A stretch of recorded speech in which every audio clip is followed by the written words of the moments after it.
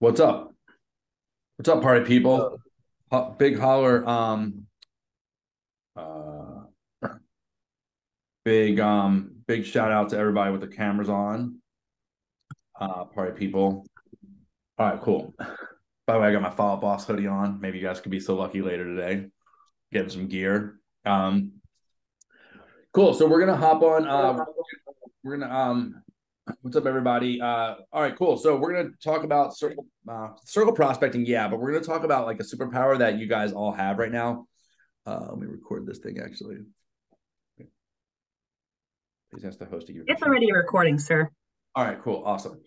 So, hey, Lauren, if you can hear this, dude, Lauren, I just did a training on Rise. We're gonna get that training tomorrow. Can we use that for social media content, please? Can you like make sure to grab that? Hey guys, so everyone that's here has a really really special superpower. You guys have you guys have buyers. Who here has buyers that are willing and able to buy a house, but they just don't have one to buy? Me. All right, awesome. Jerry, we're gonna change that for you this week. We're meeting this week, right? So cool. Yeah, we all do. So guess what? I'm here to tell you guys, I'm gonna tell you guys a secret. Don't tell anyone this or I'll deny it to the day I die. I used to call neighborhoods and tell people, hey, I have a buyer that's looking to get into your neighborhood. Have you ever thought of selling? But I was lying. I didn't have a buyer.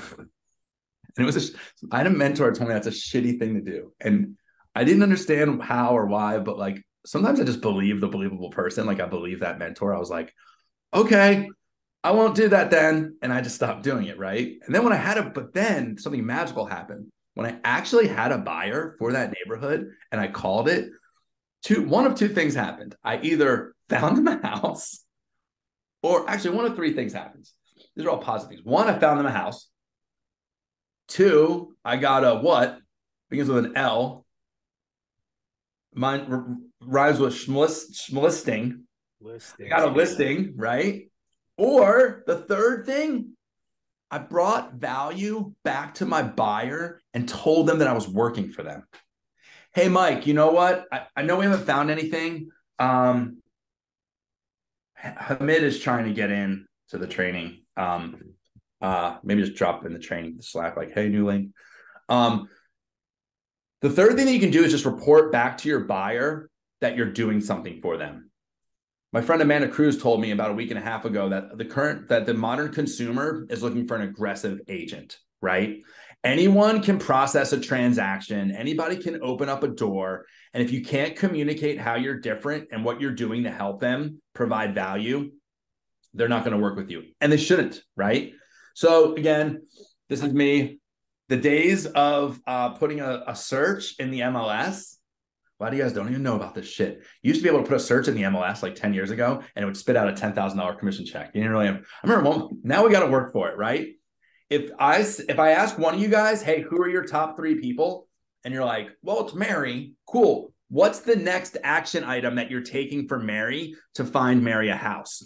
If the answer is, oh, yo, I'm monitoring the market, I'm sending your houses, I'm waiting for something. If you say, hey, I'm waiting for something to come on the market, that means that you're saying to me and to your client, like, hey, I'm waiting for another realtor to do my job for me. Right? I'll say that again. I'm waiting for another agent to go and do my job for me. Now, this is going to be a difficult market. Has anyone put in an offer on a house recently and like not had it accepted? Me. Multiple offers? Yeah, me. Yeah, Yeah. everybody, right? So that's everybody. What we're doing is here, this is a community and we get to laugh together, cry together, break things together, right? So it's kind of cool, right? So there's a lot of us that are going through the same challenges. Um, Chris, dude, you know what, man? What's really cool is when you find an off market and then you bring it to your buyer and you put it all together and there's no highest and best. And by the way, I'll share something with you guys. When you do an off market deal and there's no highest and best, there's no craziness, there's no insanity. Does anybody feel like, show me like hands, does anybody have anxiety when they submit an offer and you find out there's multiple offers? It fucking sucks, right? Right? Do you think the consumer has that same anxiety, do you think they share that anxiety with you? And do you think it's like more? Do you think it's like a higher level of anxiety on their end? Right? Yeah. Imagine if you could like take that away. That's like a superpower. It's like a healing, like Jesus, Buddha, God, whatever touches you and heals you. Like that's what you can do, man. Like you can do it. And like, it's funny. You see people like, Ethan and I think Andrew's happening. Like these guys are like hitting the phones and grabbing listings. Hey, Lauren, how many listings do we have coming up? Approximately. We have one today, and we have, I think, 4 or 5 for this Tuesday. Very cool. So we've got listings hitting the market, right? And the majority of those are from prospecting. Shout out to you guys. That's like where my heart lies. That's how I built my real estate business, is I prospected every single morning. I went out and found it and got it myself because my phone didn't ring, man. I didn't have Zillow Flex. I didn't have whatever. My phone did not ring. If I didn't go and pick up the phone and make calls and talk to people, if I didn't treat it like a contact sport, it wasn't happening. So what we're going to go over today is we're going to go over circle prospecting, man, because if you guys have a buyer, you should like I remember like I was like scared to call a neighborhood because I didn't have a buyer and I didn't want to lie. Right. But when I got a buyer for a neighborhood, it gave me confidence to just light that neighborhood up and give them a call. Right. And just try and find someone. So I'm going to dive into this training right now. Let's see. Let me move this over here.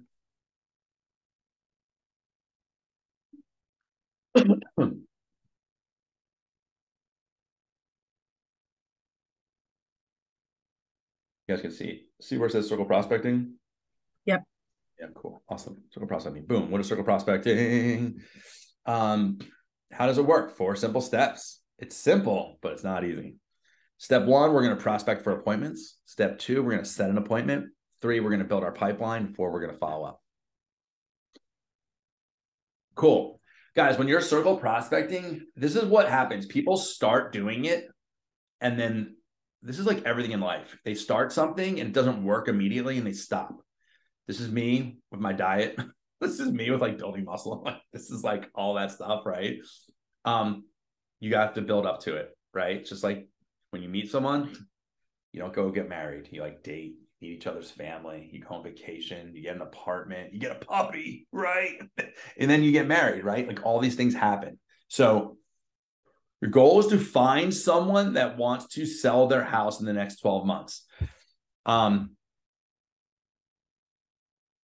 Ethan, I'm talking to you, right? The beautiful thing here is when you can, and Raph too, dude, I know Raph's making calls, man. I'd like to kind of talk to you about some things here today too, but if that's cool. But if you find someone that wants to sell their house in the next 12 months, your whole appointment, your whole deal, that's awesome. That's great. I hear agents say like, oh, they're going to, that guy's not going to sell till October.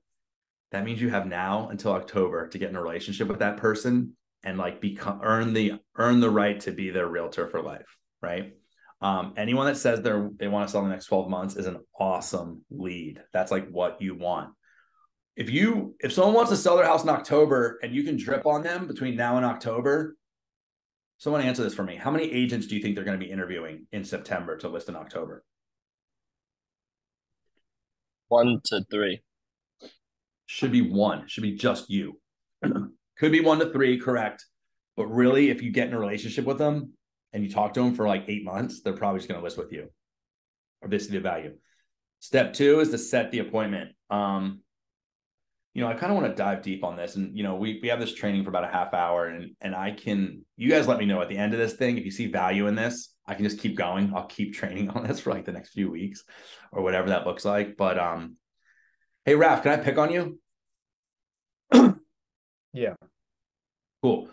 You've been making a lot of phone calls, correct? Yes. Cool. How many of those are converting into like appointments? Just give me 1 sec. So I actually keep track of everything. Or let me ask you this. The ones that like when I see you in the off-market Slack channel, it says this guy would sell his house for $750 in Howell. Did you meet that person or did they just tell you over the phone like, hey, I would take blank? So I had something set and then he canceled. I just keep following up with him and then eventually he'll just answer again at some point. Okay. So there was no appointment, right? We didn't go meet that person. No. Okay, cool. So what happens here is, but he said he wanted to sell his house, correct? Yeah. So what's missing? His motivation? If you had the guy on the phone, he said he wants to sell his house, correct? Yeah. He said he would sell it for 750. He wants to move to Tom's River by the water, but he doesn't want to deal with the people coming through his house and all that because he's busy with work. He said he didn't want to worry about putting it on the market. Cool. Can you sell a house? Yes. Yeah. If that guy hired you to sell his house, would you sell it? Yes. Cool. So do you think that there's a gap there between the communication of like, hey, I want to sell my house, and you getting yourself into his house so you can meet with him to discuss that opportunity? Yeah. Cool. All right. Awesome. So when he said, hey, yeah, I want to move. So congratulations, by the way, you're getting on the phone. So this is a funnel. Everything's a funnel. So you're making calls, you're getting people on the phone, you're finding motivation. That person's going to sell. That person is two deals. Would you agree? Mm-hmm. Okay. His motivation's just not like all the way there right now. Is that correct? Yeah. Ref, let me ask you a question. How many people on your real estate team, approximately? 45. Sure. Do you think any one of those people might have a buyer in wherever that guy's town is? Yeah, that's why I told him too, that we have the thing with Zillow. And then he was open to me coming by, taking a look, taking photos, and then he canceled like day before. Okay. We can dive into all that, man. So let me see if I have a script here for that. Just sold.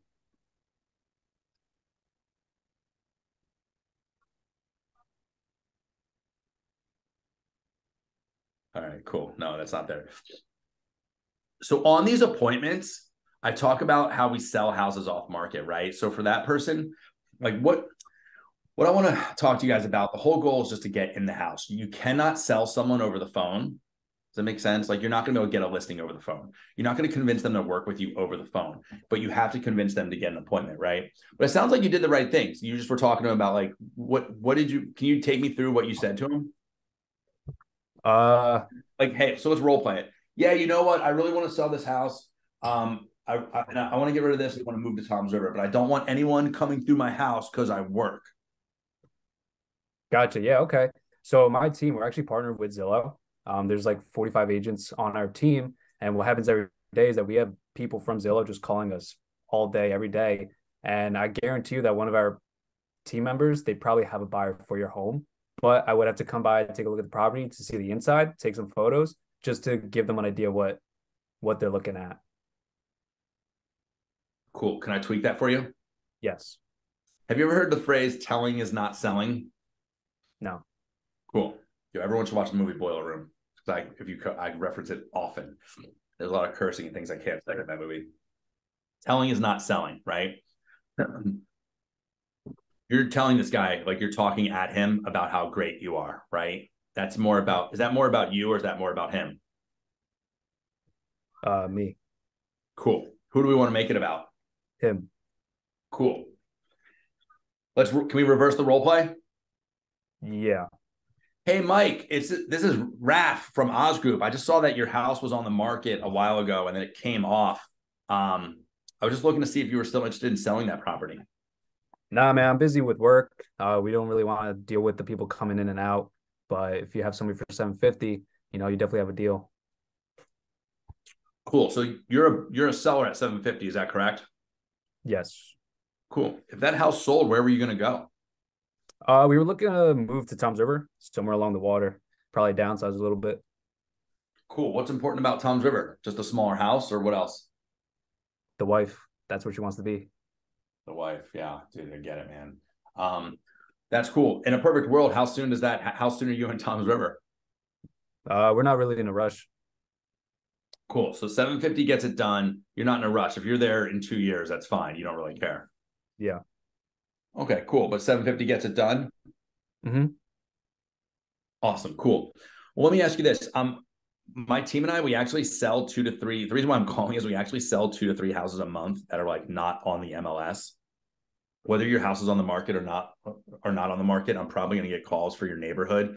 If I was able to bring someone by, obviously I'd make an appointment with you. If I was able to bring someone by that was dying to get in your neighborhood and was willing to pay your number, would you allow us to come through and see the house? Yeah, probably. Cool. How much notice do I need? Uh, it would have to be on the weekends just because I work during the week. I'm really busy, and then obviously my wife would have to be there too. So either Saturday or Sundays work.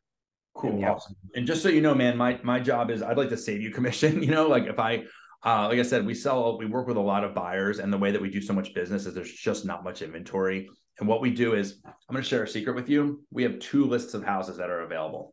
One list is all the houses on the MLS. That's like what everyone sees, right? That's what you see on Zillow. And then we have another list. These are off-market properties that would be available. We know them. We've identified them. We know the numbers, and we can bring buyers to them. They're just not on the MLS. Does that make sense? So because we have this value, we have this off-market list of homes, we're constantly selling them, and we're making life easier. This started during the pandemic when people didn't want people coming through their houses. They were scared. They didn't want to put their house on the market. They didn't want open houses. That kind of sounds like where you're at. Does that sound about right? Yeah, for the most part. Cool. And you said that weekends work and you need about a day's notice. Is that correct? Yes.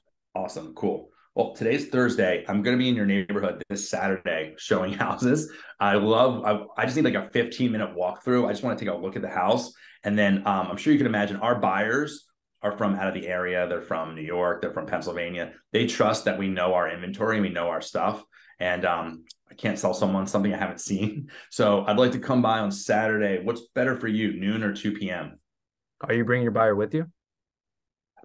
That's a really good question. I'm sure you could imagine my buyers trust us to know our inventory. So I'm not going to bring them to a house I have not seen. I don't like, so all my buyers, the majority of my buyers are coming from out of town. They're relocating from New York, from Pennsylvania, things like that. So they trust that I know the inventory. Does that make sense? Yeah, but I don't know if I want you to just come with you alone. Okay. Do you want to sell your house? Yeah, but like I said, we're not really in a rush. Okay, cool. You can bring your buyer, and then then we could definitely talk about some numbers, and you guys can come by. Yeah. And so you know what? Our buyer's on a really tight schedule. They trust me. So it's like anything, right? Like I have to know the product that I'm selling. And I don't know if your house, I don't know what condition it's in. I don't know, I'm taking your word for it. So in order for me to help you sell your house, I just have to take a quick 15-minute walkthrough. If that's not something that you want to do, then I don't, I'm not going to be able to help you. Does that make sense? Yeah. Okay. Yeah. Let's just set something up then. Not this weekend. Let's do next weekend. And I'll just talk to the wife about it. And if anything changes, I could just text you. Is this your personal number? I'm sorry. What was that again? That we could set something up for next weekend. This weekend, we're a little busy. It's a little too short of notice. So if anything changes, is this your personal number? Just so, I could text you. Yeah. So, but the weekends do generally work. Is that correct? Yeah. Awesome. Cool. So yeah. Are you more of a morning, afternoon, or evening person? Evening. Cool. So then I'm seeing next Saturday is the 15th. Would 3 p.m. be better or 6 p.m.? Probably 6 p.m. Cool. So let's do this. Let's do a tentative appointment, right? I want to respect your time. Always say that. I want to respect your time. And then what we'll do is we'll confirm it the day before. How does that sound? Okay. Sounds good. Cool. Awesome. So I'll send you that calendar invite and I will see you the 15th at 6 p.m. Awesome. Sounds good.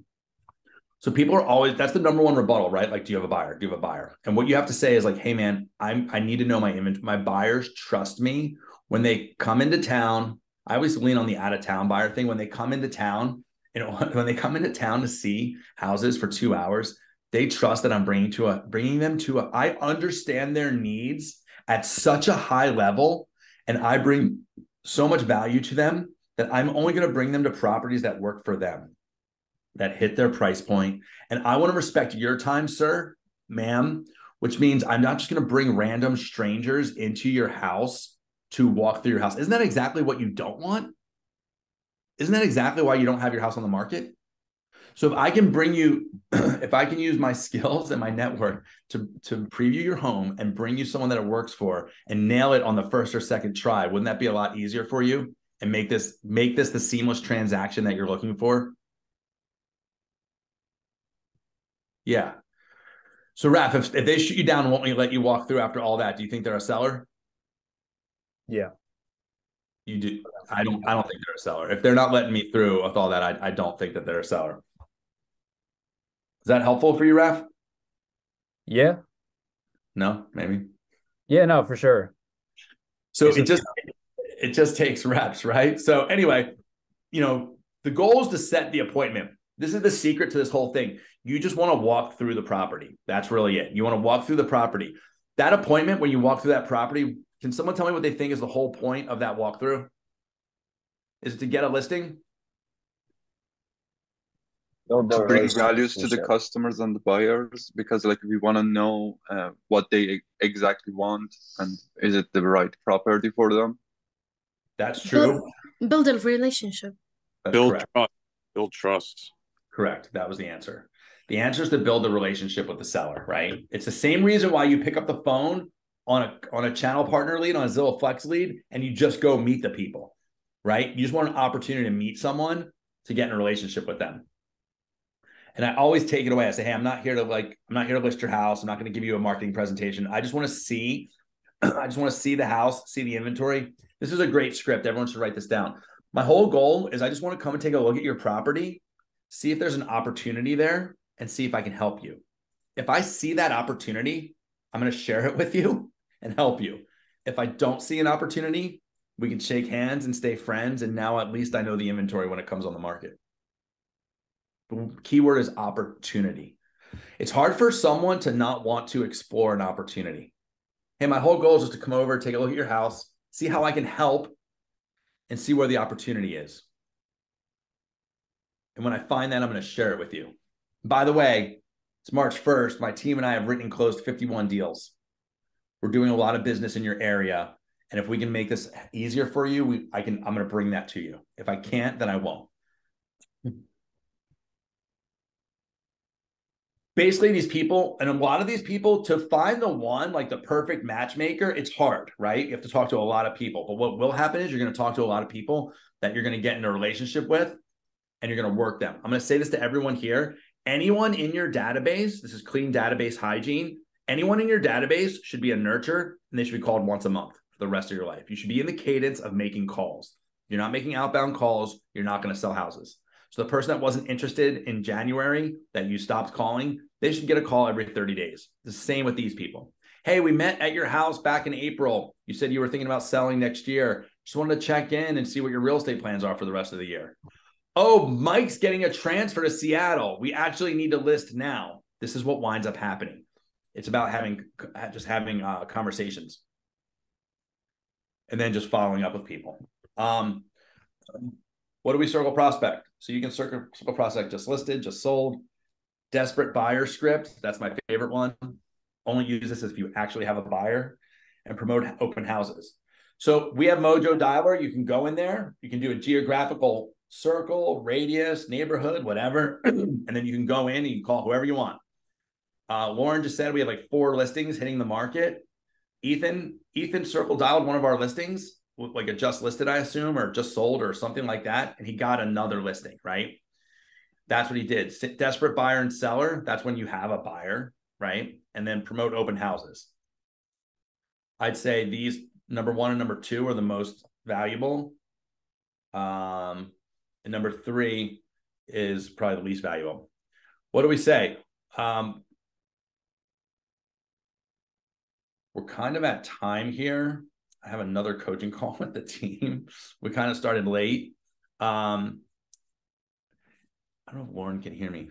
Was this valuable to you guys? Are we on a good start here? Should we keep doing this? Need some feedback? No. Yeah. Yes, it's excellent. Okay, thanks, Sarah. It's a lot to get into. So what we'll do is this. Next Thursday, we'll continue on this. Everyone understands what circle prospecting is, right? What we'll do is then we'll go into scripts for next Thursday. Is that cool with everyone? And cool. All right, I'm gonna hop on a coaching call. Sorry we got started late, guys. I'm glad you guys got some value out of this, and we'll continue. If everyone wants, somebody give me a thumbs up. Do you guys want to keep doing this next week? We'll move into scripts on circle dialing. Yeah. Okay. Cool. Awesome. All right, guys. I'll see you guys on your coaching calls. See ya.